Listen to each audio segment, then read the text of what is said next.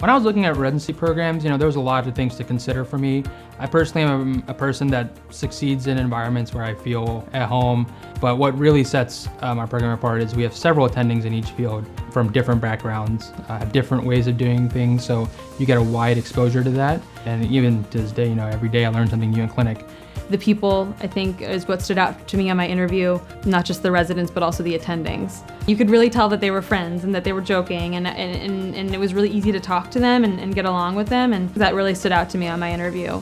What's important in any residency program is the development of a culture that supports education, supports development, supports career mentorship, if you will. And my role as chairman is to be a facilitator for all of those common ideals. We develop teams of faculty. For example, we have facial plastics and rhinology as a team, we have pediatrics as a team, we have otology and laryngology as a team, and then head and neck oncology as a team.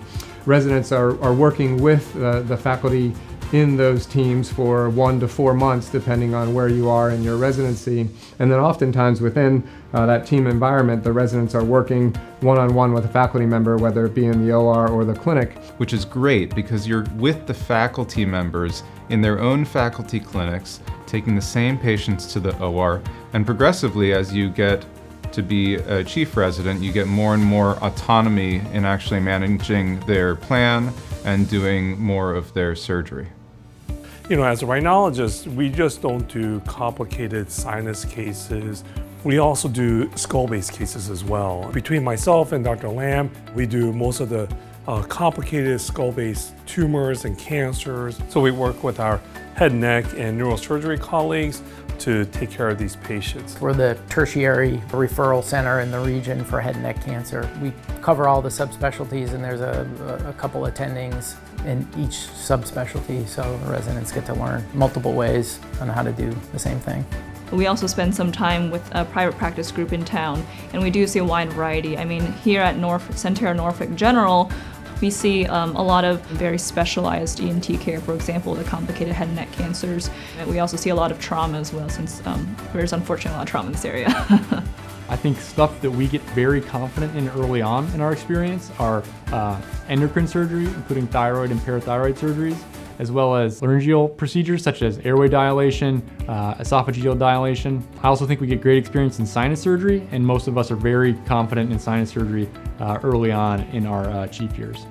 I would definitely recommend this program to anyone looking for an otolaryngology department. I think it sets you up well for really any career goals.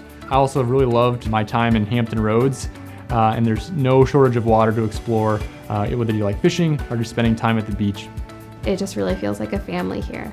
And I think that's something really special and something that you want in these 5 long, hard, but also wonderful years that you grow. It's a small city that has everything that you could want. I think the residents here are wonderful. We've somehow been able to keep a great culture here where everyone gets along. Everyone is extremely supportive of each other at work and in our personal lives. These are all people who are my friends who I hang out with, outside of work too. I really enjoy interacting with the residents in the operating room and in the clinic and with patients. Being able to teach them the skills that I know and also have them teach me and how I can be better on a daily basis. So that's really where my passion lies and why I get up in the morning and keep coming to work. Our pediatric division is one of our most significant experiences for the residents. It's their first opportunity during the residency program to be a chief. We work at the only freestanding children's hospital in the Commonwealth of Virginia. From our busy pediatric ICU and neonatal ICU and emergency rooms, we have cases for the residents that are fellow level, but the residents get to do them. So all those cool, crazy cases that the fellow would be doing, you're doing.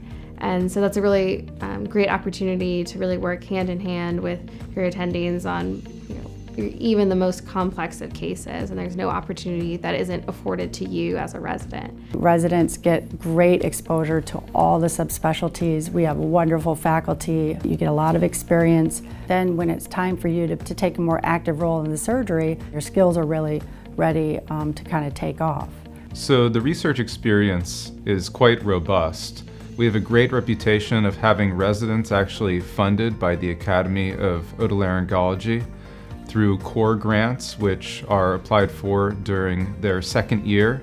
The projects that we have available at EVMS range from clinical projects that may be grant funded on the faculty level, or bench projects that would translate to future clinical applications. We have a large department here, 3 assistants that work with me, and we help to support all the faculty members, the residents, even medical students here to assist them and go through all the process of their research projects.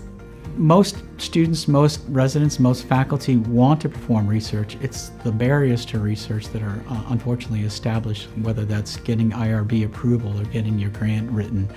And so we've tried to take away a number of those barriers to success by having support individuals who do those administrative and clerical activities so that the residents and faculty can focus purely on the research.